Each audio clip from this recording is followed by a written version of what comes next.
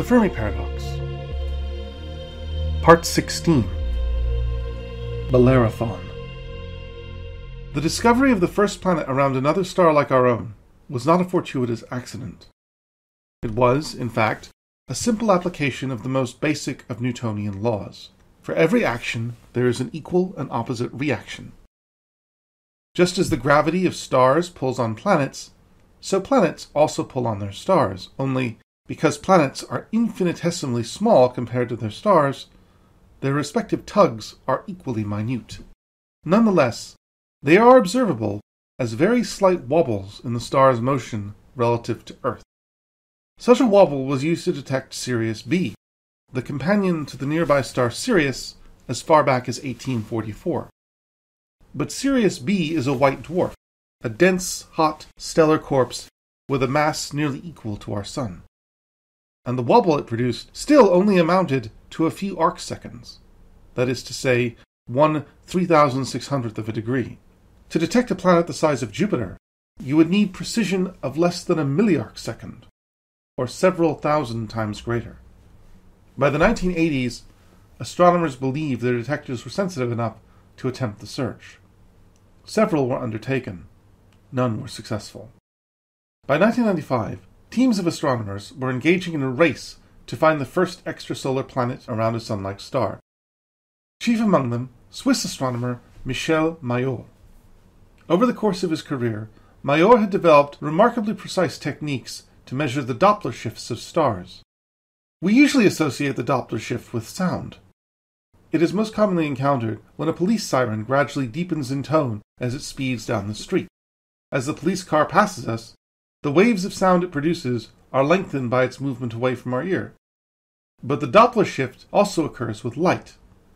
As an object moves towards us, the light waves it emits contract, shifting them toward the bluer end of the spectrum. As it moves away, the light waves lengthen, shifting it towards the redder end. This redshift and blue shift is usually used to measure the distance and speed of receding galaxies.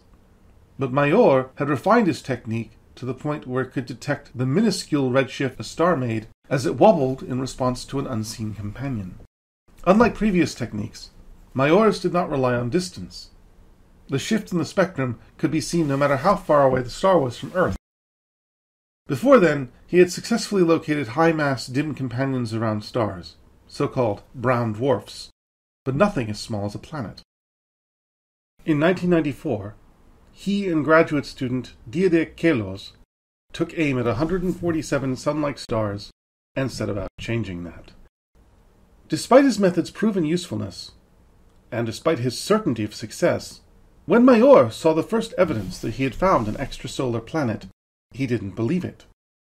He assumed there had to be a problem with his equipment, and spent several months testing alternate hypothesis after alternate hypothesis to breaking point. He didn't believe what he had found, because what he had found was beyond even the imaginations of the most outlandish science fiction writers. Upon turning his gaze to 51 Pegasus, an unremarkable star similar to our Sun, he found that the size of its wobble suggested it was being tugged by a planet about the size of Saturn. That he had expected. What he had not expected was that the planet was orbiting the star once every 4 days. Nothing like this had even been conceived of before. To orbit its star in just 4 days, the planet would have to be at an 1/8 Mercury's distance from its Sun. Mercury, mind you, is a blasted, irradiated fossil world. But this was no Mercury. It was the size of Saturn, and presumably a gas giant. Every model of planetary formation said that gas giants formed at the outer reaches of their system, where building materials were plentiful, allowing them to reach their gigantic sizes. How had one found itself so close to its Sun that it must have been subjected to temperatures in excess of 1,000 degrees Celsius? The first thing Mayor had to do was confirm his discovery, and to do so, he contacted Geoffrey Marcy, his main competitor in the race to locate the first extrasolar planet. Naturally, Marcy was skeptical, even cynical, but he agreed to rerun Mayor's observations on 51 Pegasus and, to his immense surprise, confirmed his result. This truly alien, hellish planet was real.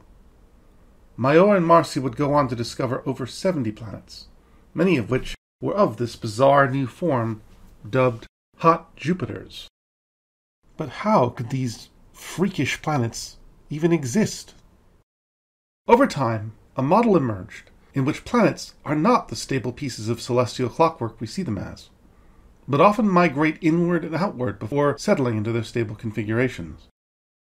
Such a migration is even believed to have occurred in our own solar system, as Uranus and Neptune switched places, and Neptune was flung into the Proto-Kuiper belt. A hot Jupiter must have formed at a distance where gas giants were possible, and then, over time, spiraled toward its star until it was locked in its current close embrace. Because it had been found in the constellation Pegasus, Geoffrey Marcy nicknamed 51 Pegasi b Bellerophon, after the ancient Greek hero who had ridden the Pegasus and slain the Chimaera, but who had decided, in his hubris, to ride the horse to heaven, and been shot out of the air by Zeus. An appropriate name, perhaps, for a planet torn from its heavenly position and sent spiraling into hell. That said, the International Astronomical Union isn't always so mythically minded, and when, in 2014, they granted certain extrasolar planets the right to have proper names, they decided to name the planet Midium after the Latin word for half. The discovery of hot Jupiters was initially a boon to the rare Earth argument. After all, how could a terrestrial planet survive the stampeding migration of a gas giant planet, scattering all in its way like so many pinballs? Well, computer simulations have shown this need not necessarily happen. The planet-forming rubble may simply be moved into other orbits, rather than scattered completely out of the system.